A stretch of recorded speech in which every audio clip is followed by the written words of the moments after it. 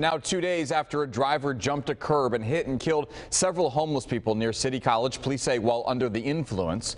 Tonight there's a renewed push to get people off the streets of San Diego. And our Jamie Chambers is live downtown with the new developments and what has been one of the city's biggest ongoing challenges. Jamie.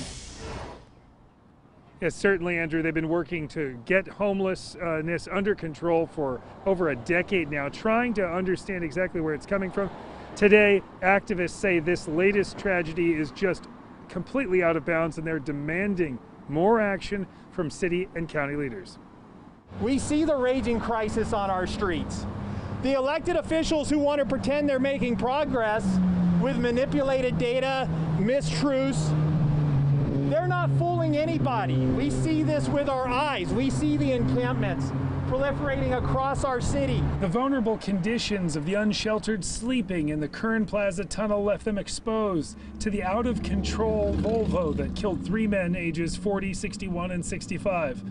Now officials have identified the 40-year-old victim as Rodney Diffendell. 6 others were injured but are expected to survive.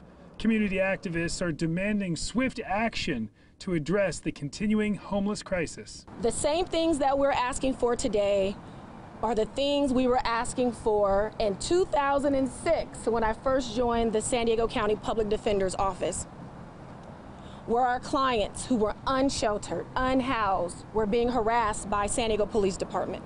Activists say city leaders have not done enough to protect those struggling to find a place to call home. These career politicians need to know that their days are limited because we are no longer taking lives while people die.